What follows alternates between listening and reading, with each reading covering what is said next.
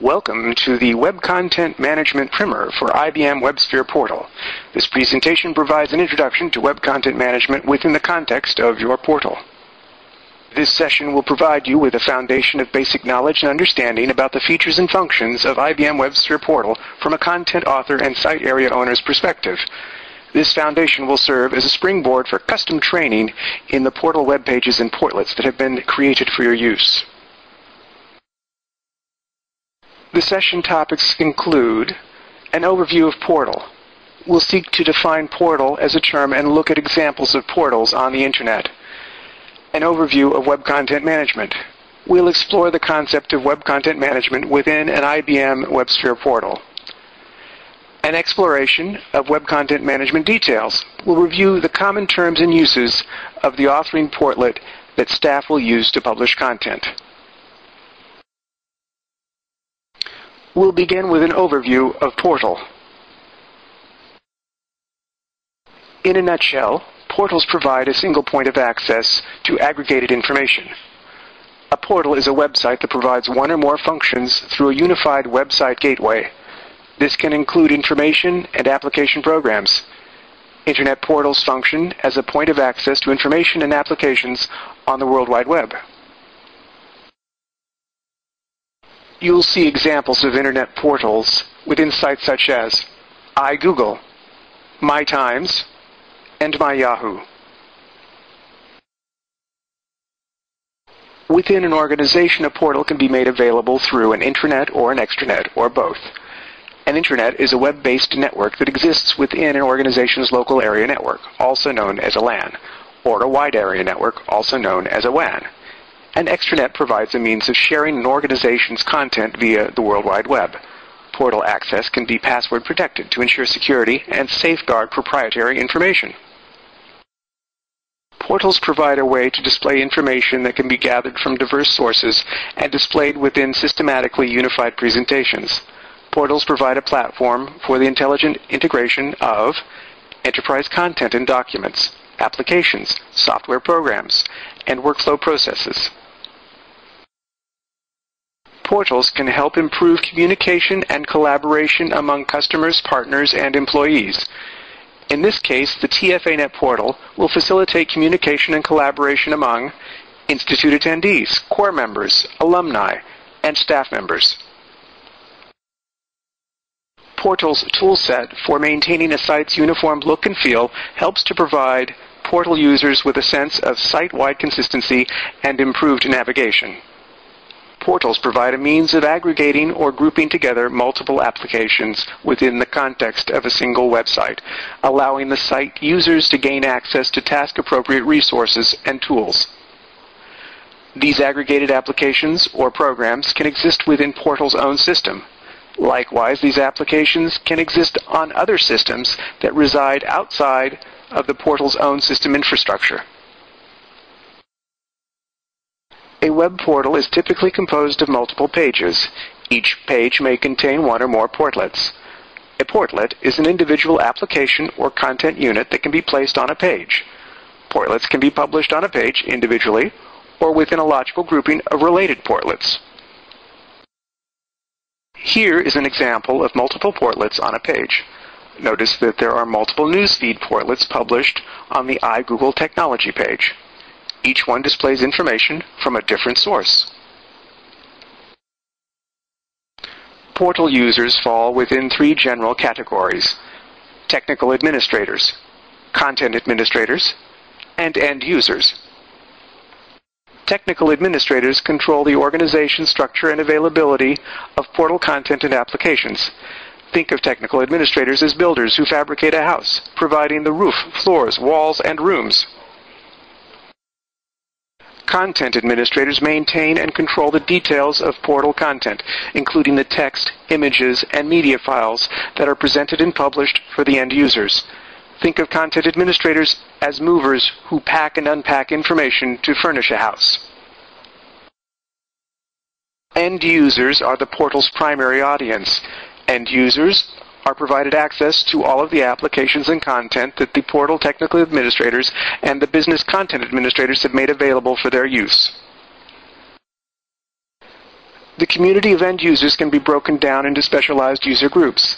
This allows for targeting content and fine-tuning applications for their specific activities and needs. Web portals can be published for general public access, available to everyone with a web browser that has access to the Internet. Web portals can be published for defined user group access through intranets and through extranets, as is the case with this portal.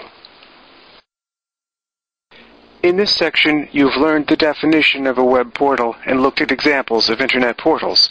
A portal is a website that provides one or more functions through a unified website gateway. Portals provide a single point of access to aggregated information. You have learned the features and benefits, as well as the structural elements and capabilities of a web portal. Portals provide a way to display information that can be gathered from diverse sources and displayed within systematically unified presentations. Portals can help improve communication and collaboration among customers, partners, and employees. You've learned the three common categories of users: technical administrator, content administrator, and end user. The following section will provide an overview of web content management concepts and terms. Web content management is sometimes referred to by its acronym, WCM, that is pronounced as WCM. Web content management systems divide content and display into two separate domains. Details of these different perspectives are stored within one of two repositories. 1, the content repository, and 2, the presentation repository. Content is entered into the content repository by using the authoring portlet. The content repository holds the essential aspects of content information such as text, illustrations, photographs, and multimedia files. Content is stored as a content item. Content items are defined by a specific content item structure. Each instance of WCM information that might ultimately be displayed within a portlet's presentation is called a content item. Content items are typically composed of multiple attributes or fields of information. Some attributes are what we term as system attributes.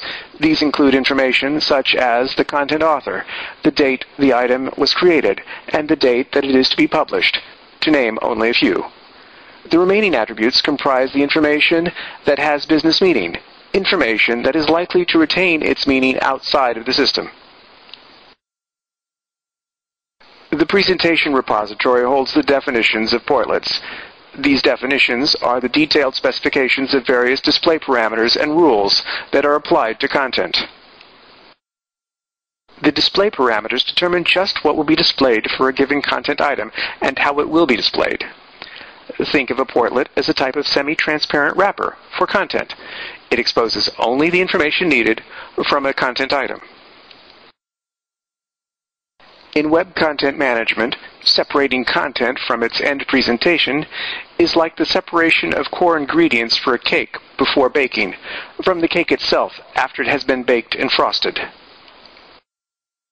Let's review the following analogy. The content repository contains a variety of content and content data types: text, images, media files. Think of content as ingredients for a cake batter. Add all the ingredients together in a mixing bowl and then pour the contents into whatever shape or form you desire for presentation. Layer cake, sheet cake, cupcakes, or bundt cake. In Portal, a variety of display layouts and compositions of different sizes and shapes can accommodate the same content. Content is simply content. No matter what details exist about a content item, be it the title, a headline, or a description, this information is defined, structured, and stored separately from and independently of the definition of its display. Presentation is tailored for use.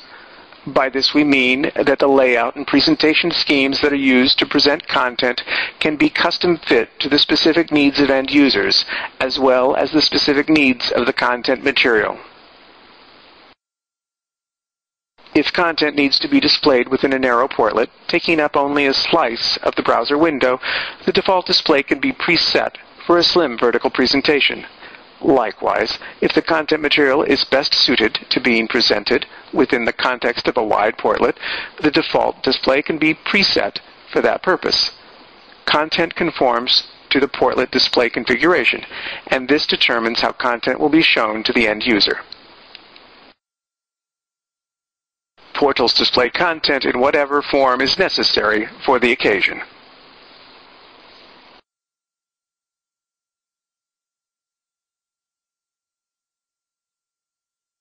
Likewise, display of the same content can be customized to specific needs.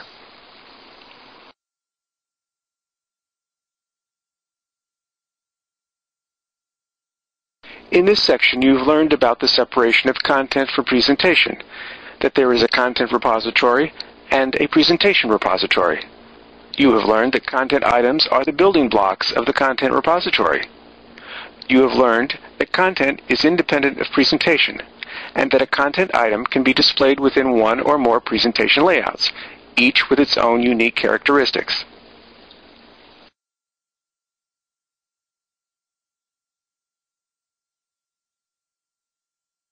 Next, we'll examine some of the details of content management for Websphere Portal. In this section, we'll discuss the following details about Websphere Portal components: authoring portlet, portal component structures, portal concepts and terms. Content administrators should be aware of terms and concepts presented in this section in order to effectively manage content within the authoring portlet. This section will provide brief explanations of these concepts and terms, as well as portal structural paradigm. Websphere Portal's authoring portlet is the standard component that content administrators use to publish content. The authoring portlet is made available for content administrators within the context of the portal administration toolset. Only individuals within the Content Administrator user group will have access to the authoring portlet. It is not made available for access to the end user group. Elements. Elements either store web content or generate web content. Elements do not exist as freestanding items. You store elements in container items. Container items. Container items can be thought of as files or documents that are used to store web content, metadata, that is information about the web content, and access control information, or rights and privileges to view and maintain content. There are 4 different container item types: site, site area, content item, and component. Sites, site areas, and content items represent different sections of a site framework.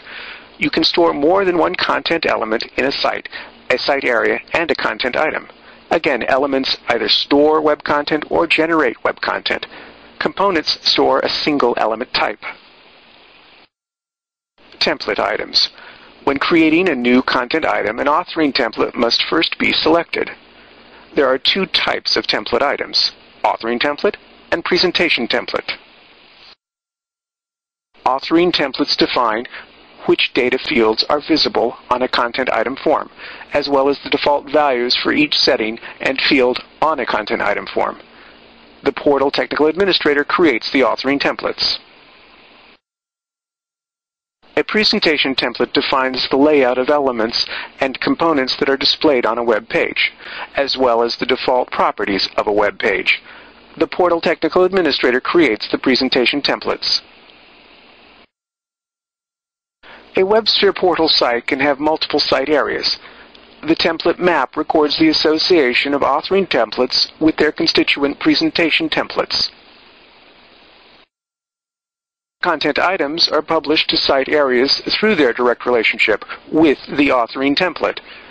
The Portal Technical Administrator defines and maintains the template maps.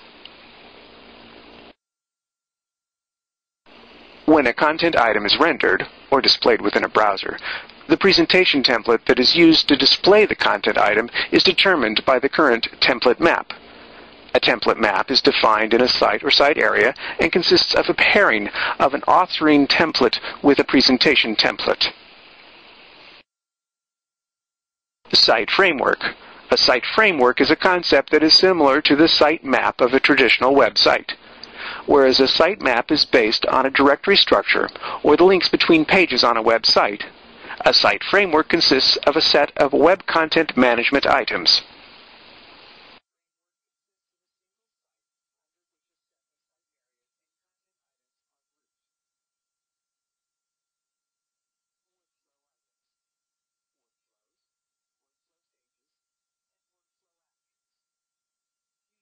Each site framework consists of a single site under which a set of site areas and content items are grouped.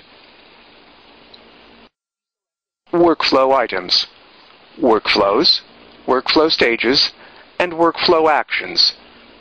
You use workflows to control the access to, verification, and eventual approval of web content management items. When creating a workflow, you select a set of workflow stages. This diagram shows a portal workflow within the context of a swim lane diagram. Each lane represents a stage within the content publishing lifecycle. When creating a workflow, you select a set of workflow stages. Workflow actions are executed upon entering or exiting a workflow stage. Profile items. Taxonomies and categories are profile items. Profile items constitute metadata or information about content that extends beyond the content itself. Taxonomies define hierarchies or groupings of information within a unified perspective or domain of knowledge. In Webshpere Portal, categories are grouped within taxonomies. You use categories to profile or describe certain item types, such as content items. A category refers to and describes the subject matter of your content. In this section, you have learned the following key concepts: authoring portlet, Webshpere Portal parts, elements, container items, there are 4 types, site, site area, content item, and component. You have learned about Webshpere Portal parts, authoring template, presentation template, and template map. You have learned about site framework and workflows.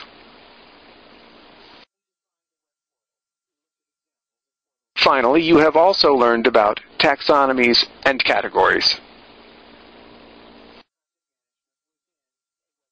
In total, this presentation has provided the following information. First, a portal overview. We defined a web portal. We looked at examples of portals on the Internet. Next, web content management overview. We explored the concept of web content management within a Webshpere portal. Finally, web content management details. We explored the common terms and uses of the authoring portlet that staff will use to publish content.